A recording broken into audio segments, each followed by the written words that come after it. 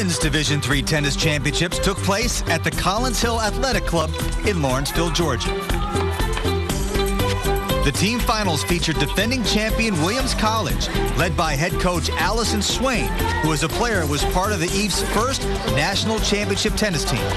Being on the 2001 national championship team, the first team at Williams to win a national championship, was pretty unbelievable. It was one of the top 10 moments in my life. This is Swain's second season at the helm of her alma mater. Here we go, Kristen, right back. It's my dream job, getting to work with the same group of women year after year and having 4 years of time to spend with such motivated, excellent women has been a dream. Don't wake her. That dream produced a national championship in her first year as head coach. We are the defending national champions, but going into this match against Amherst, we've lost twice to them this spring. I think we're the underdogs.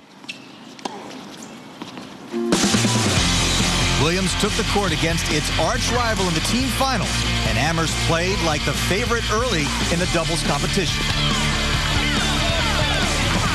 The Williams players fought hard with a strong effort to keep the match close.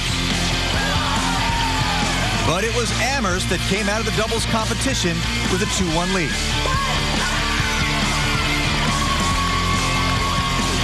Coach Swain had some words for her team before singles, and the Eves seemed to take the pep talk to heart by dominating play and quickly taking the lead.